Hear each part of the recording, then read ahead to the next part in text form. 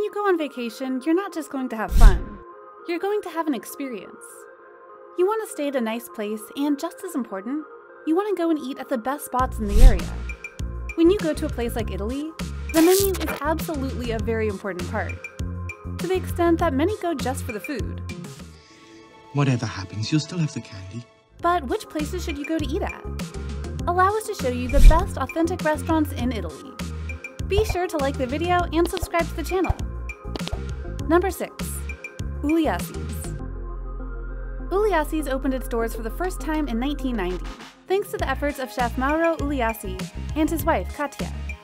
Nicely located between the beach and the port, the view and the atmosphere match fantastically the marvelous food. Fish, as you would expect this close to the sea, but also game because of cultural reasons, the owners say. They consider their cuisine simple yet very contemporary, because it uses all the latest technologies and techniques, while remaining very much rooted in the area's culinary tradition. You should go there for their fish dishes, such as the Romini Fest, a calamaretti or young squid skewer rubbed with garlic then rolled in parsley, garlic, and rosemary-infused breadcrumbs, roasted on carpano carbonella. When just off the fire, it is further aromatized with a dressing made with olive oil, ginger, garlic, and lemon, but not in the traditional way.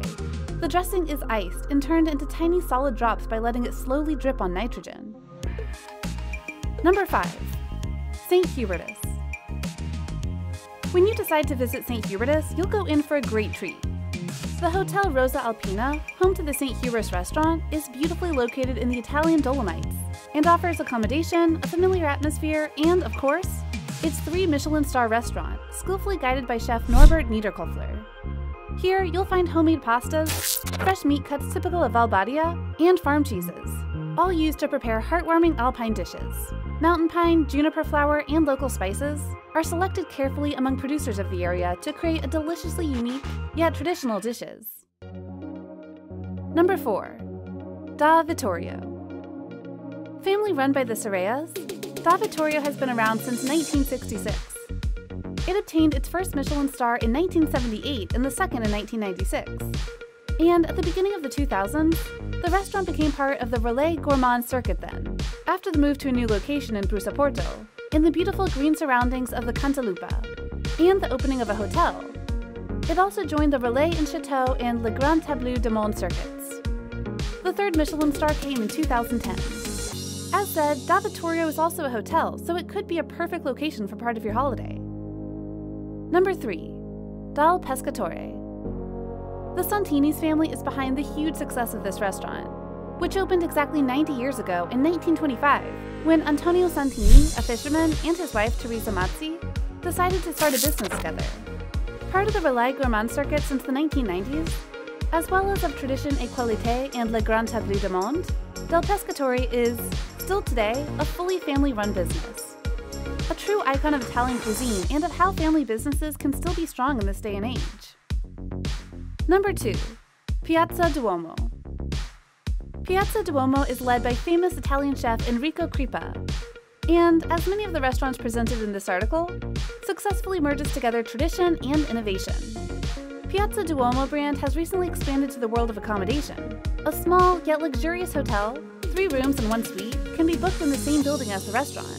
They've been specifically studied for all those gourmets who travel to Alba to visit Piazza Duomo, and may enjoy to stay over afterwards. Crippa also opened, always in Alba La Piola, a trattoria-style eatery, where traditional Piedmontese dishes are served all week. Number 1. Osteria Francescana. Osteria Francescana has been considered the best restaurant in the world for many years now. Enter the king of restaurants according to critics. Butchera's creative, at times over-the-top culinary productions are all here. From mortadella foam and jellied fish, to parmesan presented with 4 textures in 1 dish, all here for customers to try. Butchera offers, besides his avant-garde delights, also more traditional classics of Italian cuisine. So there should really be something for everyone. So what do you think? What do you think of this look at the Italian restaurants that you really should go to if you head to Italy one day? Which of these places really piqued your interest? Which ones do you feel are the most tasty places to eat at just by looking and hearing what they serve? Do you know another place in Italy that you should eat at if you go there? Let us know in the comments below. Be sure to subscribe, and we'll see you next time on the channel.